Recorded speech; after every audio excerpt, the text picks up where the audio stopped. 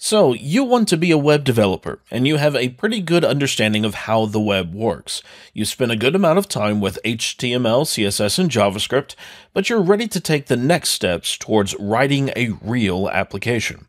It's an exciting prospect, but you're having a little bit of trouble getting started, because after all, writing an application is not a trivial task, and you'll have to learn a completely new skill set.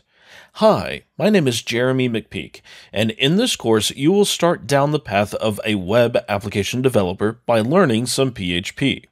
Developing for the server is different than writing a web page for the browser. So to begin, I'll show you the tools you'll need to start writing and running your PHP applications.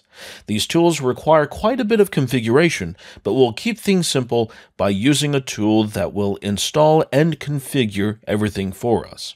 After you have your computer set up for PHP development, you'll write your first line of PHP code. Now, it won't be much. In fact, it'll be pretty useless, but we all have to start somewhere. I'll then teach you how to write functions and create variables in PHP, and we'll expand our code to eventually get data from the user, process it, and render output to the browser.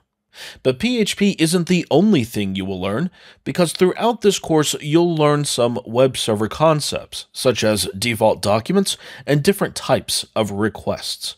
We have a lot of ground to cover, so when you're ready, cue up the first video and we will get started.